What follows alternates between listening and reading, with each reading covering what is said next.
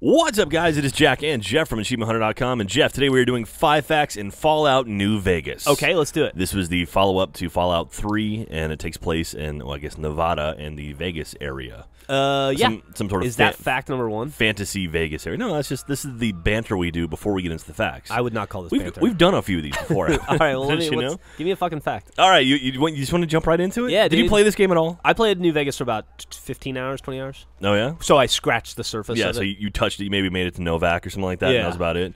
All right, let's get into it. How about fact number one? The game borrows many story elements from the canceled Van Buren project from Black Isle Studios. Yeah, it does. The game that was originally intended to be Fallout 3. An example of one of the borrowed elements is the presence of the Hoover Dam. Okay. And you don't see the Hoover Dam till damn near the end of the game, or close to the end of the game, I guess, depending on how you approach it. You remember that movie where Matthew Perry fell in love with Salma Hayek? The Wedding Planner. The Wedding, is that what it's I called? think that's what it's called. It ended on the Hoover Dam, I or is believe. that the Matthew McConaughey one? Matthew McConaughey is the Wedding Planner. Okay. This one is I know what you're talking about, though. Yeah, and he's like a goofy white guy who's vaguely racist. Leaving Las Vegas? No, no, that was the movie about anal sex. That's a family story movie. Yeah. You got to watch that. Go ahead and rent Leaving Las Vegas and then Vegas Vacation. Yeah, it's there a you good go. one too. It's if you're gonna have a Vegas night at your house. All right, number two. Speaking of Matthew Perry, Friend star Matthew Perry was asked to provide the voice for Benny after he was seen on the Ellen DeGeneres show, as well as a few others, expressing his love for Fallout 3. So Are there you go. serious? Yeah. That's a hell of a segue. Yeah, there you go. That was completely by accident. Jesus Christ.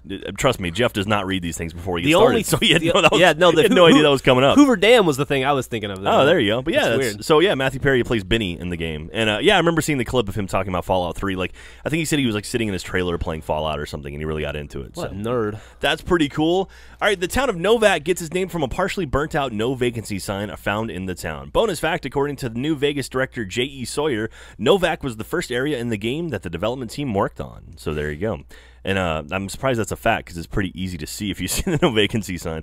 All right, number 4. In December of 2011, J.E. Sawyer released his own mod for the PC version of Fallout New Vegas. This mod contained all the ideas that Sawyer wanted to include in the game that were either removed or not added before the game was released. Huh. That's kind of cool. That is pretty cool. The developer would go through and just kind of flush out his own game. Yeah.